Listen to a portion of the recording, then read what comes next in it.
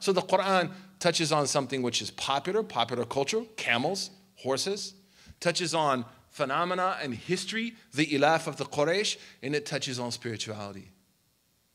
So Allah calls the Prophet Bayina, right? He calls the Prophet this thing that you know you're waiting on, this clear proof. And they were like, yeah, we knew, but it's just not the guy we wanted, but yeah. It talks about social phenomenon. بِأَيِّ ذَنْبٍ قُتِلَتْ.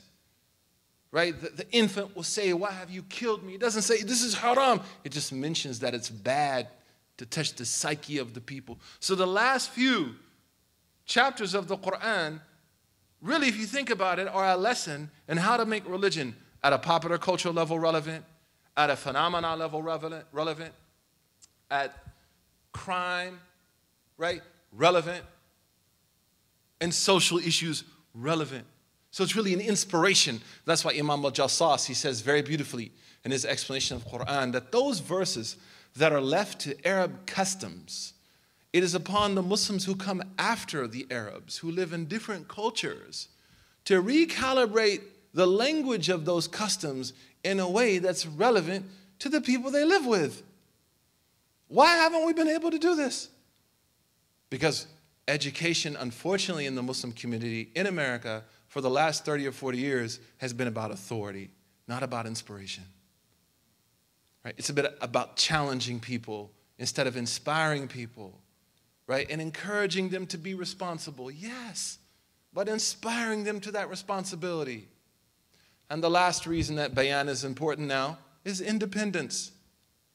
Like, we have to support them to stay independent. Like, if the government called me and offered me $800,000, I'm not going to hang up the phone, man. That's a lot of kale from Whole Foods. Half.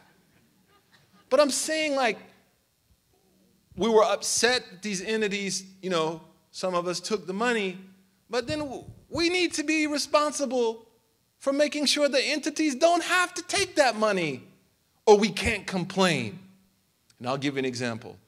David Horowitz in California. All of us know David. He used to be a hippie and a follower of Timothy Leary.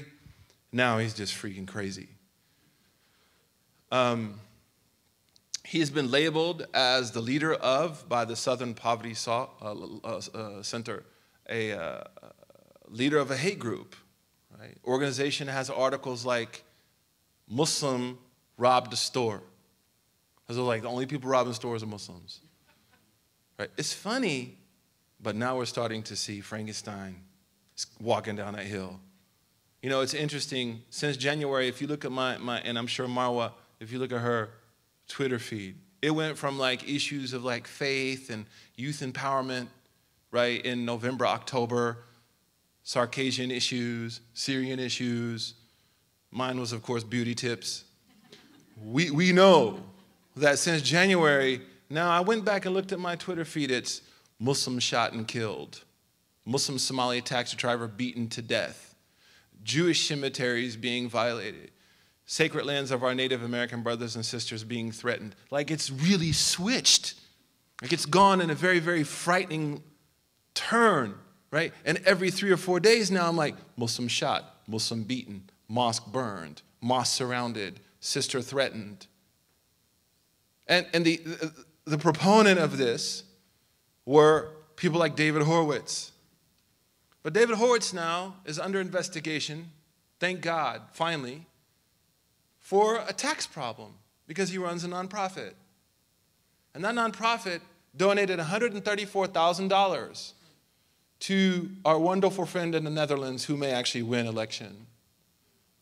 His political party, now those of us in the nonprofit sector, we know you're just not supposed to give money to political parties, especially overseas. He didn't report that in his taxes. So now he's under investigation. Here's the point. If he could raise $134,000, man, to send to a political party of hate overseas, and we can't raise $800,000 to do what I just talked about, then we deserve what we get.